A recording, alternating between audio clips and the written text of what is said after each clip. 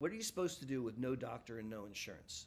So one of the things that I would recommend if I had MS and I didn't have insurance and I wasn't seeing a doctor is I would use the interwebs and I would look for centers that were running clinical trials. Clinical trials are an awesome way to participate in cutting edge research. And nowadays, clinical trials do not oftentimes include placebo, meaning when you do the clinical trial, you are guaranteed to be on drug A or drug B.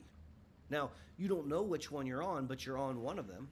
And it's not run through an insurance product. You don't pay for it. It's run through by the manufacturer. So if you don't have insurance and you don't have a doctor and you volunteer to be involved in a clinical trial, suddenly you have a doctor who is running the clinical trial and is your MS doctor, and you have access to visits and you have access to a disease-modifying therapy, although you don't know which one, and you have access to MRIs and you have access to safety laboratories, and I think that is a great way to be treated.